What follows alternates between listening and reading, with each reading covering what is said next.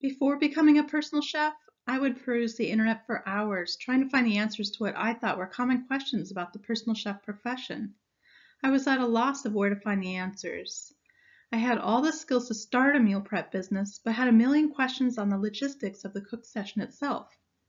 Do clients typically want dinners for Monday through Friday, or do they want dinners for all 7 days of the week? What do you do with extra groceries after a cook session? What questions should I ask at the initial consultation? How do I handle purchasing spices, oils, and vinegars? When and how do I get paid? I couldn't find a single article written by a personal chef answering my questions.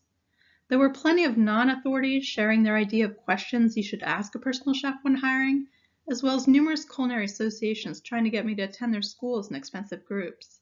But alas, no direct advice from someone in the profession. Interestingly, the articles about what to ask your personal chef appear to be written by someone clearly never have hired or interviewed a personal chef. After extreme frustration, not finding the answers to my questions, I knew I had to put together a knowledge library for aspiring personal chefs wanting to begin their own meal prep business. At the completion of this course, you'll have all the information needed to get your meal prep business off the ground.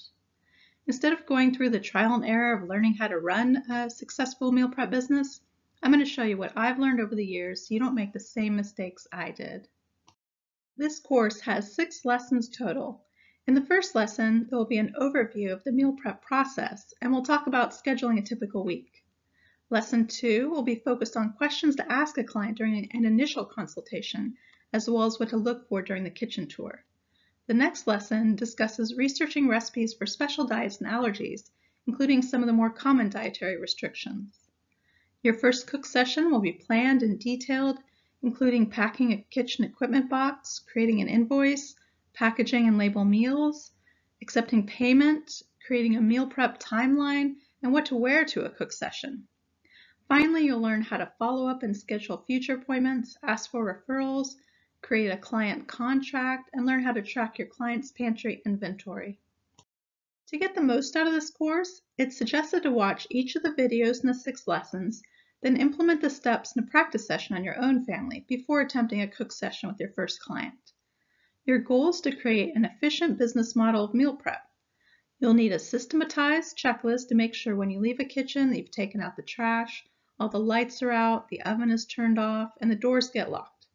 Without a written or mental checklist at each appointment, a key step that makes your business outstanding could be missed.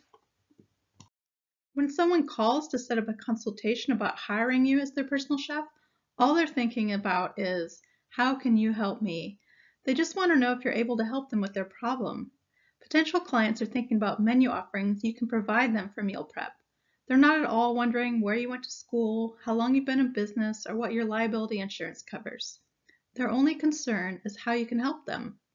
Regardless of your culinary education or business experience, there are clients for every background, experienced or novice. Everyone had to start somewhere, and everyone has a first day in business. You may be trying to decide if you should begin a business of meal prep or dinner parties. After years of experience, I can share with you that running a meal prep business always comes out a winner. Dinner parties are usually special occasion, one-time only clients, while meal prep clients, on the other hand, are scheduled every single week or every other week. Once you have regular meal prep clients, you have a steady income, a stable business, and you spend less time marketing for new clients. As well, once you get to know the diets of your regular clients, you can quickly and easily put together a weekly menu for them. Meanwhile, dinner parties take much more effort creating unique menus and proposals for each event, along with spending time marketing constantly to get new clients. Personal chefs must be adaptable. At the interview process, the client will say, "Yes, I love all vegetables." And later on, they'll say, "I forgot that I don't like zucchini, olives, cilantro, tomatoes, or cucumbers." Sometimes they'll say, "I decided to go vegan, so no meat products from here forward." You have to accept this and decide if this is something you'd like to take on. They may start off wanting a keto diet, then later decide to become a vegetarian. The most important thing to remember is that this is your business and you get to run it how you'd like to run it. I've been in catering since 2005 and started my personal chef business in 2012. This course shares my experience over the span of years, but just because I do things one way doesn't mean it's the only way. There is no one way to do things as a personal chef or as a business owner. You can listen to the advice and use it as it applies to your business model. In each lesson, you'll watch a video, then save or print the downloads in each lesson. I'll see you in the next lesson where we'll discuss an overview of a meal prep cook session.